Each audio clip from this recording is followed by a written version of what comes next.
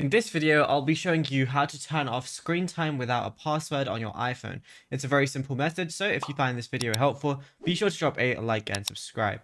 Now, perhaps you might have, put screen time on for yourself and maybe you forgot the password or anything like that and you want to go ahead and turn it off now because you're not as busy as you once were. Maybe you had exams or something like that.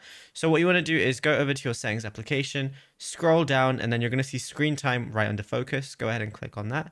Now, if you have any limitations, it's going to show, screen time you have on. It's going to say lock screen time settings, anything like that. So for example, if I set a screen time passcode right now, and then I'm just going to re-type it in. And then what I have to do is it says, if you forget the screen time passcode, you can use your Apple account to reset it. So it's going to ask me for an email or phone number. So now I've set it up, and on the bottom, I'm going to see an option where it says change screen time passcode. You might see another option at the bottom where it says remove screen time.